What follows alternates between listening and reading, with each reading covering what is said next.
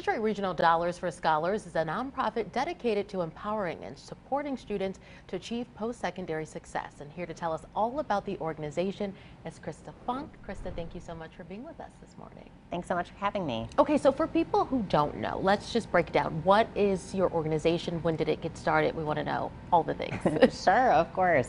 So Detroit Regional Dollars for Scholars was founded in 1990 by William C. Young, and he really just wanted to support local students in his own backyard to be able to see what possibilities were out there for their future.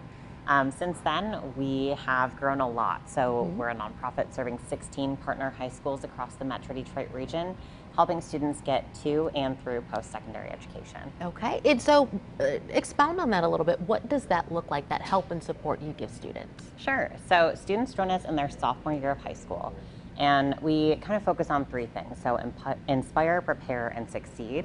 So making sure that students know, what is a college, what is a trade school, what's a community college versus university, and really just kind of understanding what's out there and what they want to do, and then we help them get there. So SAT prep, FAFSA completion, college applications, all those necessary steps that they need in order to succeed.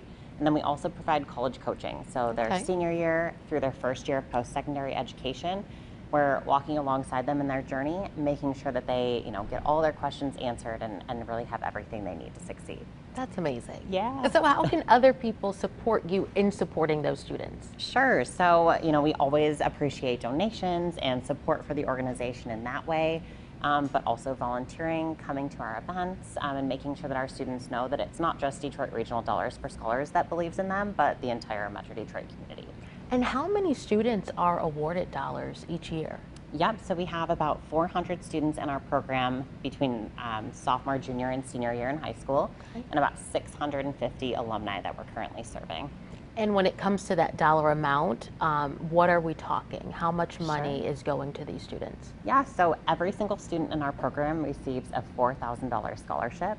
And then we do have a couple specialty scholarships as well that we support them with. Okay, and then why is this work that you all do so important? What is some of the feedback you've received from parents and parents and students? Sure. So, I think that any student can go to college and succeed, right? But they just need to have the right tools in place and the right support and really the right belief in themselves that they can do anything that they put their mind to. So I think that's kind of the core magic of our program, right? Students are really seeing what's out there, feeling prepared to make sure that they can do it, and then, seeing that success for themselves.